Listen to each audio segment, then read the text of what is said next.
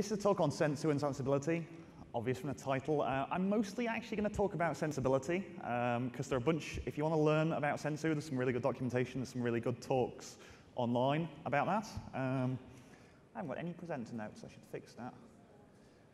Great, okay, cool. So I work at Yelp. This is America. I normally need to do an intro when I talk about Yelp in Europe, but I'll assume that you all know what Yelp does. And I'm an SRE, so that's a site reliability engineer.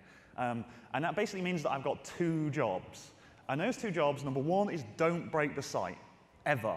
Ever, ever, ever, the site never goes down. And number two is allow developers to change and break the site as much as possible. Those two jobs might be in conflict sometimes. And so I'm going to basically talk around that and talk around our monitoring system and how I've set it up and how it helps us balance those goals against each other.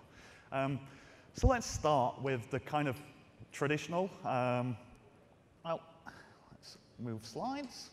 Start with the traditional kind of failure, disappointment, hatred, general ops feelings. So I'm going to talk about kind of this DevOps conflict and sadness comes across the organization if you don't do anything about it. But I'm going to talk about specifically the monitoring system and how the monitoring system either helps or hinders dev and ops communicating. So we used to use Nagios. It kind of sucked. And that's not hating on Nagios. That was kind of only half of Nagios' fault. And the other half was definitely how we'd implemented Nagios, the way we were using it.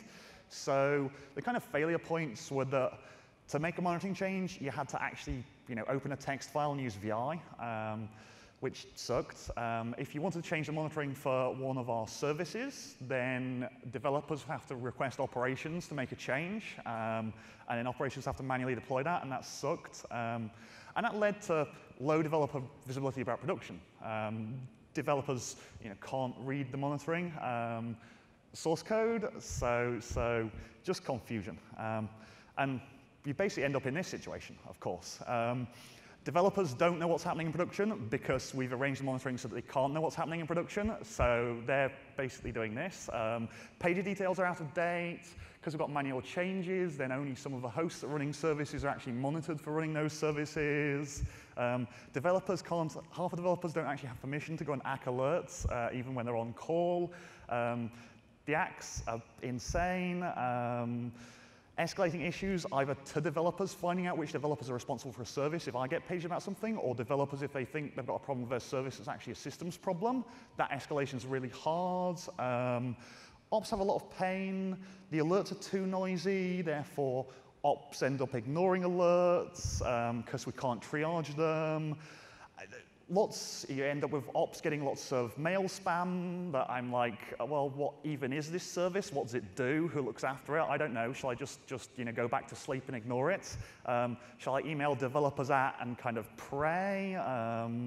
Everything's pretty terrible, and it leads to postmortems and sadness and fail.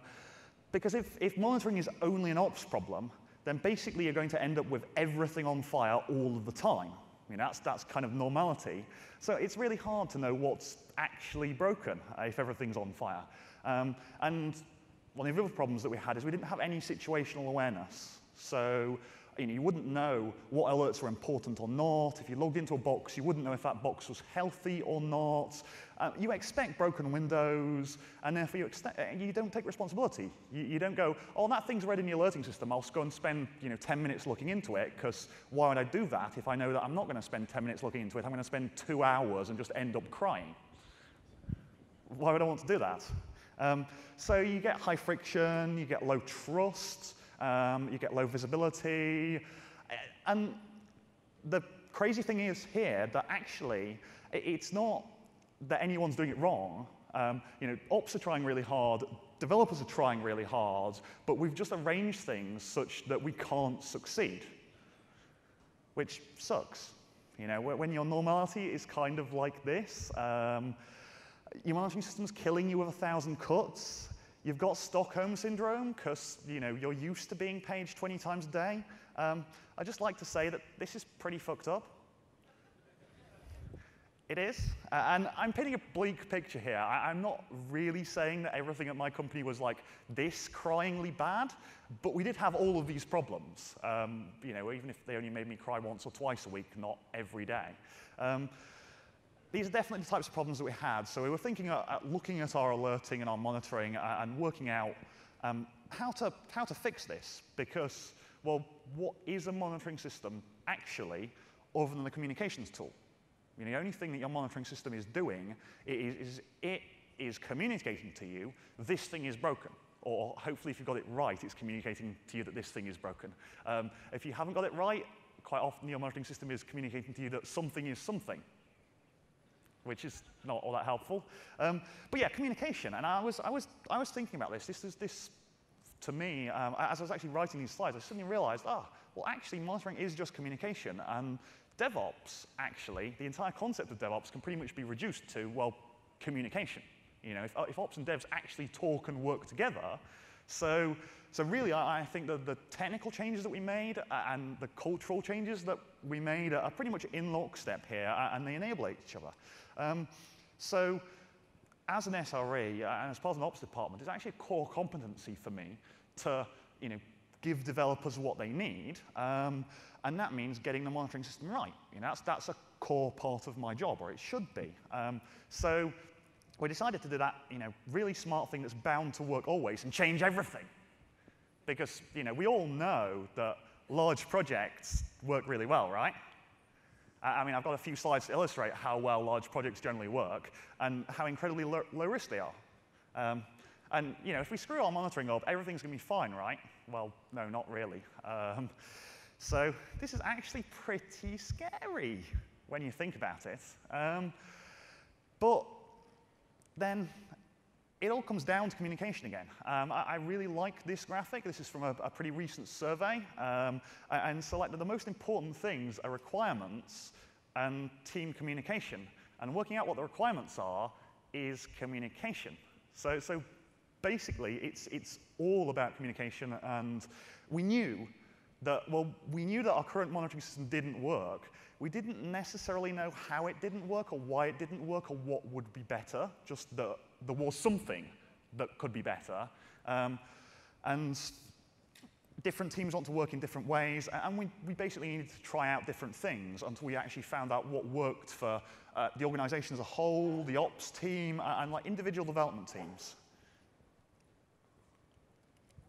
Because different teams are going to work different ways. And Yelp's a pretty large organization. And we have lots of teams. I mean, I pulled up the number yesterday, which I stupidly haven't written down. But if I remember, we've got like 30 different teams in PagerDuty or something ridiculous like that. So that's, you know, 26, 30 on-call escalation teams. That's really hard. And that actually means we're at a level that we can't pick a product off a shelf. You know, we can't go, well, let's buy a monitoring solution and that will solve all of our problems. Because no, most of our problems aren't technical. They're actually, you know, the technical part is the easy part. They're all people problems. So the only way to do this sensibly was to iterate. You know, we don't know what right is, just that we haven't got it yet. So the way that this has worked is to not do a big bang change. So we started running Sensu in parallel with Nagios, and we've been gently moving things across and having conversations with, you know, has this made things better? Has this not made things better? We've screwed things up.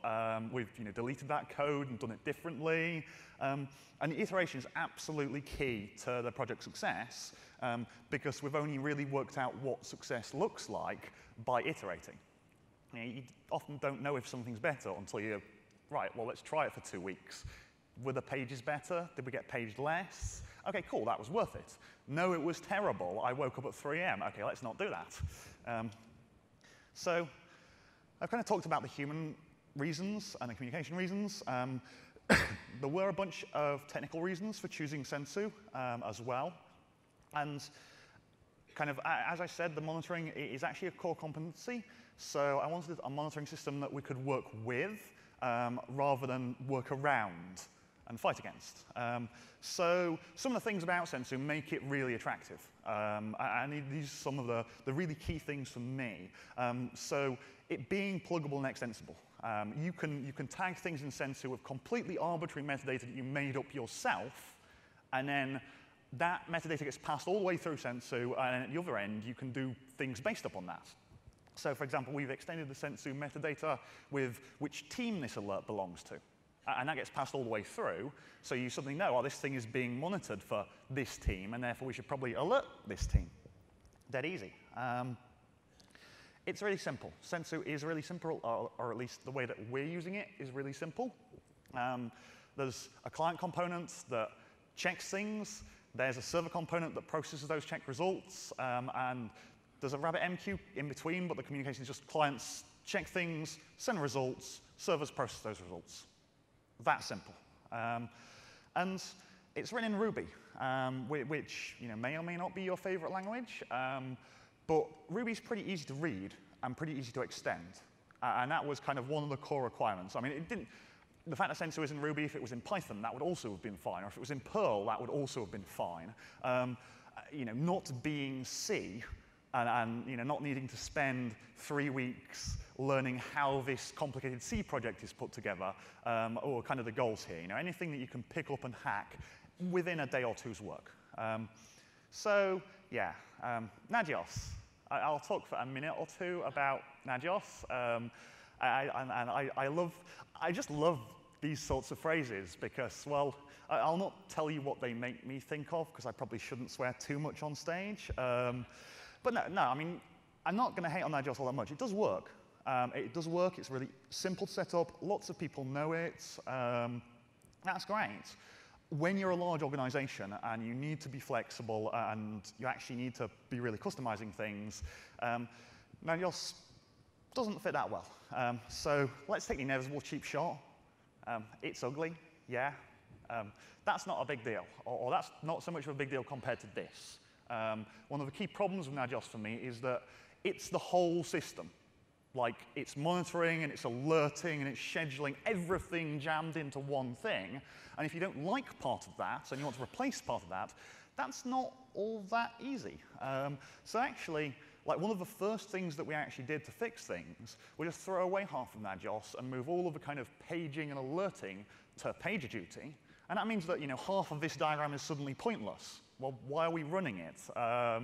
Great. OK, so that's one of the things I'm hating on. One of the other things that I'm not a fan of is, like, working out Nagios' internal state involves parsing files like this. And I mean, some people enjoy that sort of thing, sure, but I really don't. I don't want to have to write software to parse your status file of weirdness, or, well, there are Ruby gems and Python things to that, and they all kind of do a half-assed job. And because you haven't got any extensible metadata, then you're going to have to start dropping JSON in comments to extend it, and it's just generally horrible. Another example, telling things to Nagios. Here's some code that I wrote the other day, and like, this is not all that bad other than, what are all those ones for? I can't remember. I wrote this 3 days ago. Really? Self-documenting? I think not. And one of the key problems about Nagios is it's really centralized. It's really centralized, and so Nagios needs to know what clients and what servers it's going to be checking in advance, and Sensu doesn't. You can just spin up a Sensu client and just start sending stuff to the server without the server having any config for your client. And so, if you're doing cloud things and you want to avoid shouting, that's really, really useful and handy. Because, well, I mean, you can do this with Nagios and exported resources and Puppet, but you end up in a world where you need a to-run convergence and everything's terribly slow. And if you're booting up servers that last 20 minutes and then go away again, well, you probably haven't even started monitoring them on the Nagios server yet before they've gone away, at which point all your alerts get applied to the machine that went away 2 minutes ago, and they all go red, and you cry. So this is, again, you can make Nagios work, but I really didn't want to. But, that's not the sort of problem I actually want to solve. So how does Sensu work? I hate this diagram, because this is a diagram that everybody always uses, and it looks incredibly complicated. We don't use most of this stuff at all. So we only use standalone checks, and that's what the Puppet module does by default. So every client, we just drop the config for what's going to be checked on that client, and the central server processes results, but the central server has no knowledge about the individual hosts or what they should be monitoring, which is much simpler than kind of this horrible picture. OK, so real quick, the kind of data flow through Sensu. Every client runs checks. All the checks go into RabbitMQ. Sensu server processes pick those check results up and do things with them, including writing some state into Redis. And we've got everything is arranged with HA. There's 2 of everything. And so if things explode, then you get a failover. But that's fine. That's actually fine, because how often does your monitoring system explode? Well, if you miss the fact that your monitoring system exploded for 2 minutes while your monitoring system fails over, why would I care? Like, that's no big deal. And we try to not make the monitoring system and the website explode at the same time, and then we're good, right? So it's, yeah, everything's behind HA proxy. Things just fall over. All works really well, except for the obvious, well, this seems to be what everybody asks, which is completely fair, but I have kind of the same problem with Nagios. How do I tell that I haven't made a typo in my Nagios config and then restarted Nagios and it has not restarted? Because I used to do that all the time. And the answer is, well, you have multiple Nagios servers and they check each other, and, well, the same solution works in Sensu. We have multiple data centers. Each data center has Sensu monitors things in that data center and also the other data center Sensus, and that's fine. OK, so going back to Sensu's really nice. The machine-readable config. The arbitrary metadata that's extensible, you just drop JSON files on disk.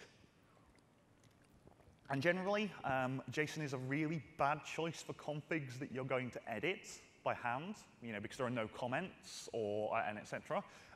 But, well, I've come to the very strong conclusion, if you're editing your monitoring config by hand, you're doing it wrong. Because, well, I have Puppet configuring services on a machine. The same Puppet code that's configuring the service should be configuring the monitoring. And if it isn't, and I have to go and type things manually somewhere else, I'm doing it wrong. So the fact that the Sensu's config is JSON is fine. It's great, because it makes it really easy to parse, and it's not meant to be human readable at that level. Because the human readable part, well, that's what we have Puppet for, right? So this as a user is kind of our key Sensu abstraction. So you just define, this is a Puppet define, it's called monitoring check. The name, what it does should be kind of obvious to you. So all of these parameters are kind of our custom stuff, and this is all just custom metadata that we've kind of added in. So yeah, there's a flag to say, this alert's important, page someone, that defaults to false. This automatically, our machines know which team owns them, because, for example, our Elasticsearch hosts are owned by the search team. And so these checks, by default, will go to the team that owns that machine, which is awesome. You can override this, of course. If you have some things that you want to go to operations and things you want to go to DBAs, you can manually override that. Our servers just know. One of the things we didn't like about Sensu was kind of the tunables for how often to alert. So we just rewrote them. We defined what we wanted it to do ourselves. We used the extension metadata, and we just rewrote them. Sensu's that flexible. It's pretty easy. One of the other awesome things, this is mandatory. Every monitoring check has to have a runbook. Like that y/, that's our internal URL shortener. But yeah, so every alert has a runbook. Well, why would you monitor something if you weren't prepared to write a paragraph about what the hell you're monitoring and why and how to maybe fix it? But if you don't enforce this, people won't. And if you don't have these things close to each other and actually connected, then nobody will find that alert documentation. But this allows, like when someone gets paged, the app has a link in it that they can click on that opens the documentation for the alert that they just got.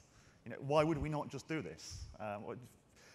OK, so there's a really good Sensu Puppet module, and that's absolutely what our monitoring check stuff is using under the hood. One of my favorite things about this module is it's comment safe. And by comment safe, what I mean is if you comment out the Puppet code that makes the check, then the check goes away because it's in a directory that's set to Puppet to auto-purge it, which is good. I like if I comment out something from my server, that thing stops being on my server, especially for monitoring because you really don't want to monitor services that you're not running anymore.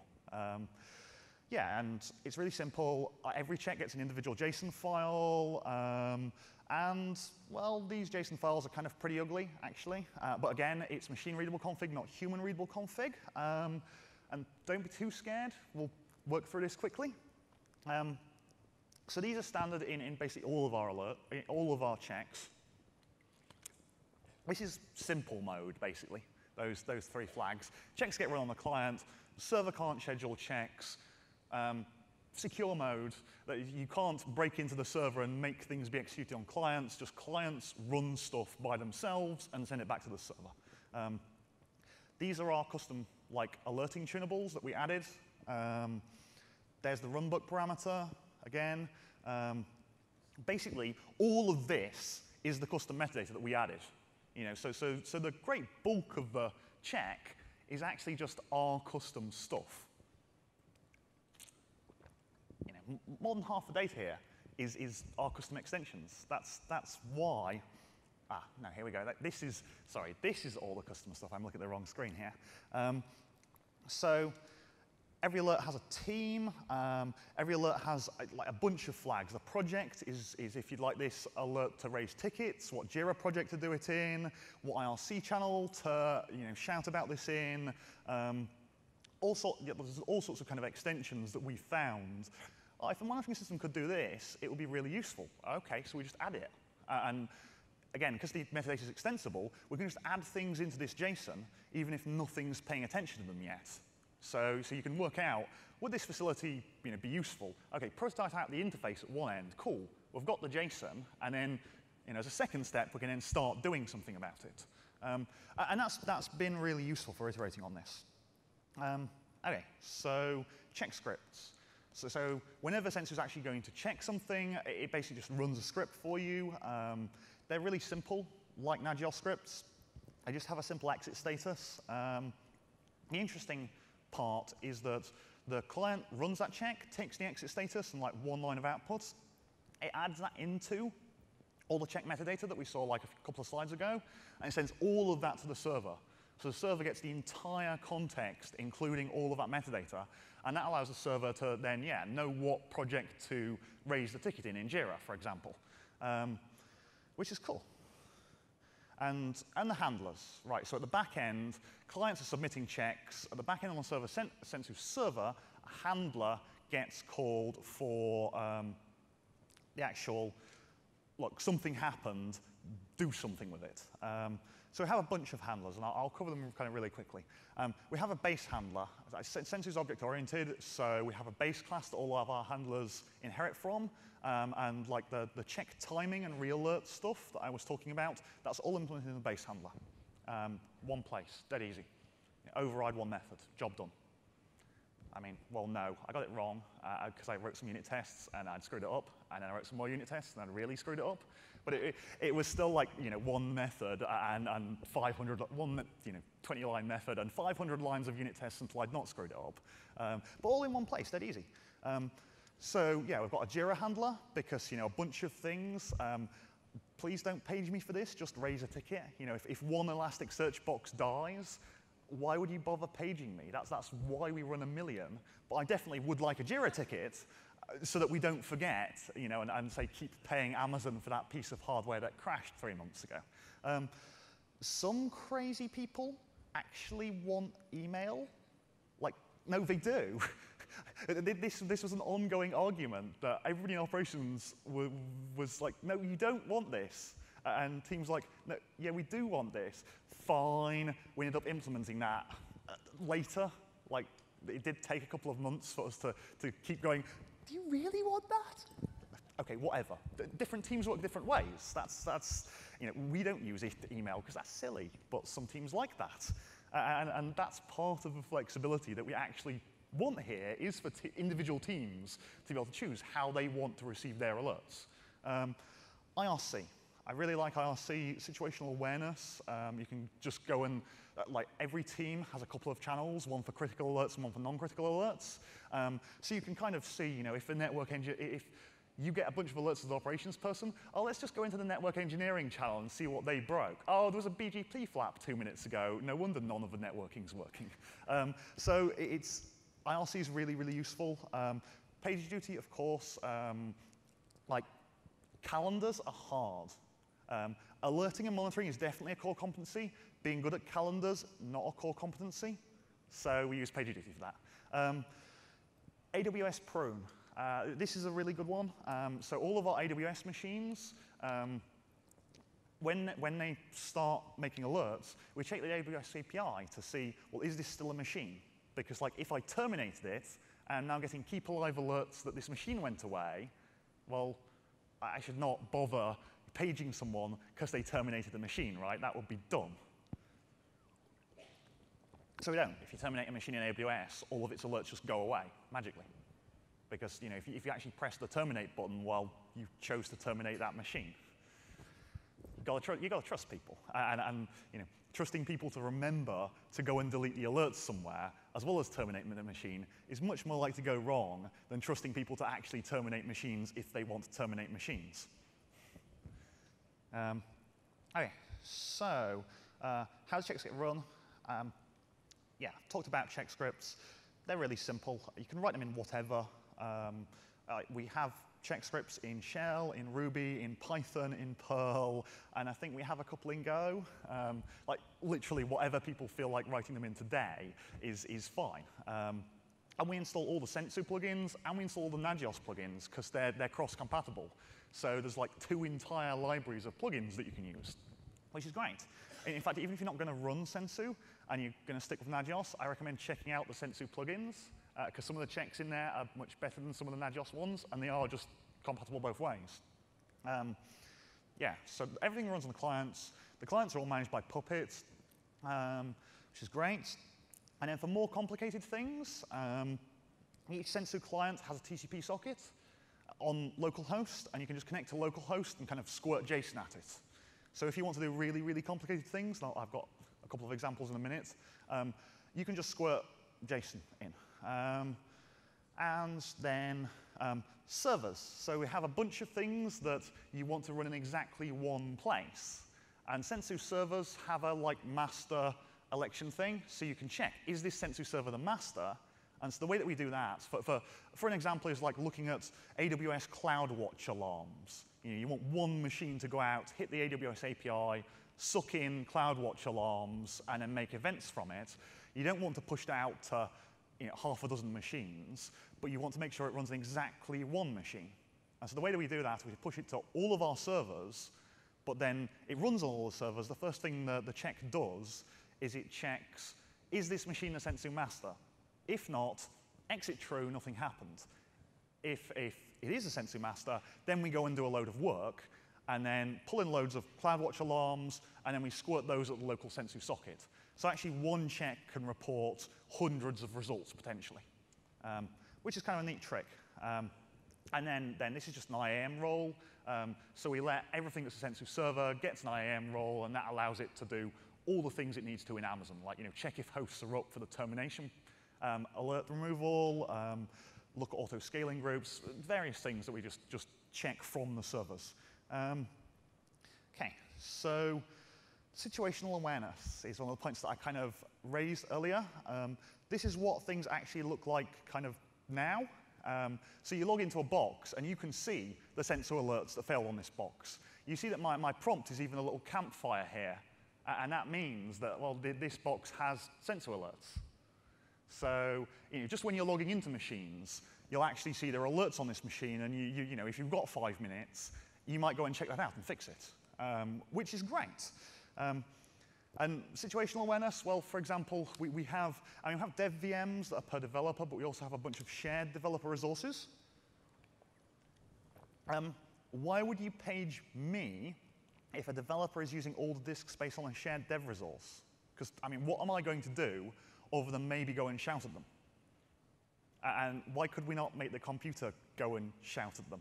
So, I mean, that's exactly what we've done.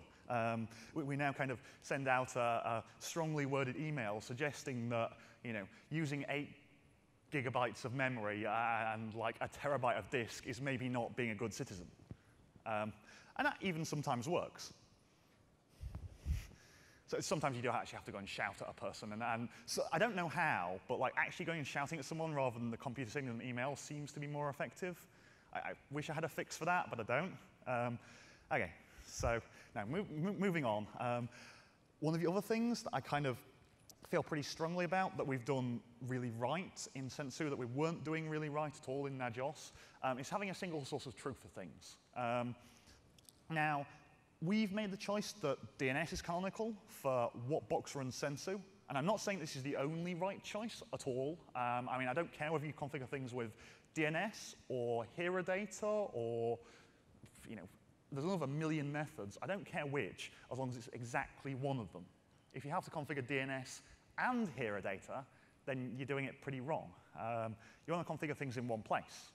So how do we do that? Well, I actually just open source the library that lets you do lots of network functions from Puppet. So we just go and resolve the IP addresses. Like Sensu servers in every environment are always sensu.local.yelp.com. We go and work out all the IP addresses associated with that, and then we can check, is that IP address one of my IP addresses? Oh, well, that means I must be a Sensu server. Duh. You can just work out, from DNS, canonically, if you should be a Sensu server, which is cool. This also nicely shows off structured facts, if you've not seen that before. I only realized that after the fact. Pretty cool. Cool. And so having baked everything into Puppet at this kind of level, let's just do a load of really nice things where you get like automatic monitoring. Because who's had cron spam before? Okay, keep your hand up if you love cron spam. You're crazy. You are crazy. What's your email address again?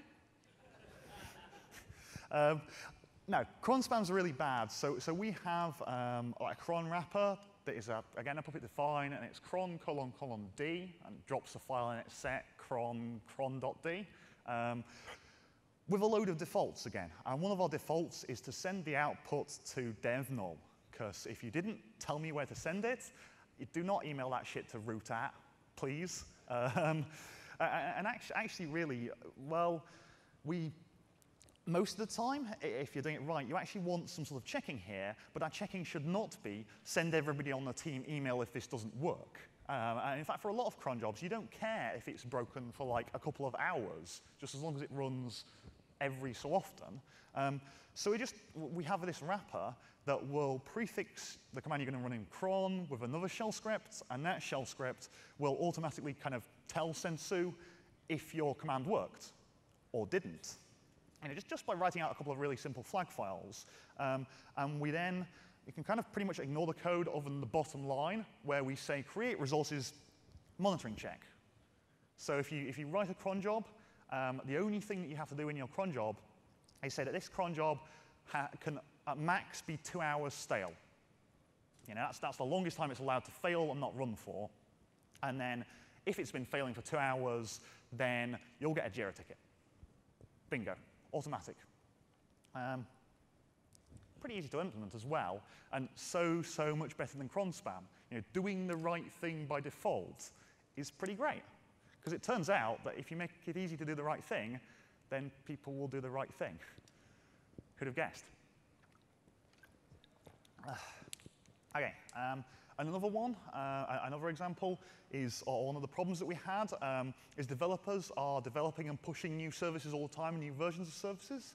And so obviously, as services change, what you want to check to see if that service is alive is likely to change. And if you have to ask ops to make that change, that sucks as a developer. And in fact, we want developers to be able to get their own alerts, and maybe they want to email themselves, check and email themselves whenever performance was bad. Or I don't know what they want to do. I don't want to have to know what they want to do. So we use the same trick pretty much again with running a check that then goes and does a load of stuff and reports more than one check result to the local client socket. So this is Python. We actually we've written and open sourced a nice little client library in Python for talking to the Sensu socket and giving it well-formed messages, because a lot of our stuff's in Python, because reasons. So this will actually go through every service that's deployed on the box and look through a YAML file that gets deployed with every service. And if developers put in instructions for how to monitor this service, they get monitoring for free. And they can change that monitoring just by editing something in their services Git repository and redeploying their service. Don't need to talk to ops, which is good. And surprisingly, if you put the monitoring and the data right next to the code, when people change the code, there's a much higher chance of them remembering to change the monitoring too. If the two things are completely separate, well, people forget. People are people. And I'm not saying there's a 100% success rate even with this, but it's gone from a 5% success rate to a 75% success rate, which is a pretty massive change. And this is example in Ruby. We've got another thing that gives you, if you've got a service, you can make a few YAML keys, get monitoring for free. Literally for free, three lines of YAML. In fact, our generate me a new templated service, we have a little utility that will do that for my first service. It'll give you, the current best practices for how we do services. You'll get out of this template something with monitoring baked in already. So when you first push the first version to a dev environment, then you'll get monitoring. And that monitoring will come to you because it's already pre-baked that, well, the service creation script knows who ran it. So to start with, the thing that gets baked into the monitoring is, right, alert the guy who made the service. And then when it's no longer your service and it's your team's service, it's going to production, you can just change that to your team. Again, in your Git repository, one line change. Don't need to talk to me.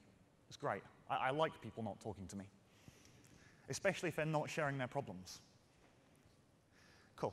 So, yeah, and again, it's amazing if you put all the metadata about what your service should be doing and what its SLA should be and what it's talking to into the same place, and things just work a lot better. And yeah, allowing developers to screw it up and to get the alerts to tell them that they screwed it up is really powerful. And in fact, on a larger scale, that helps keep the site up more because developers are able, they actually feel connected. They can push a staging version of a service with a bajillion alerts that spam the heck out of them if they've got a worrying change that they're worried about deploying. So this is today's example. Literally, one of my colleagues implemented this today. This is the warning email that you get if you're being a bad person on a development machine. So it's yeah, you're using 8 gigs of RAM and you're using too much of a disk and etc. You actually get an email telling you what you did wrong. Here are some debugging commands so that you can work out which one of your processes are doing that. So certainly for junior developers, this is really, really handy because half the time a dev machine is being broken by an intern and they don't even actually know what they're running that's broken things. So if you send them an email that tells them how to diagnose their own stuff, then works really well.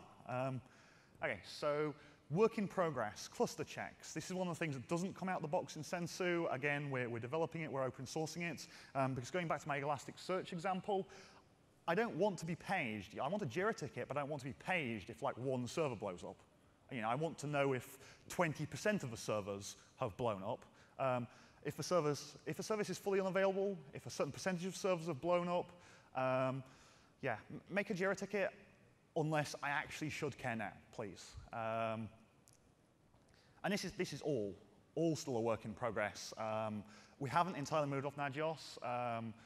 We're doing that pretty fast now, and we're also open sourcing all the pieces that we've built pretty fast now. But it's been a journey, and the technical stuff has pushed this forward, but most of the change is actually a social change. You know, the technical stuff, well, once you've worked out what you actually want to do, implementing that is pretty easy. It's the working out what you want to do part that's hard. Cool, and that's everything I had to say. The slides will be up. There's a load of links to all the open source stuff. I'm being told that I need to wrap up because I've run out of time. So I don't know if I've got time for some questions, but I'm happy to talk to people afterwards or later. Cool, thanks everybody.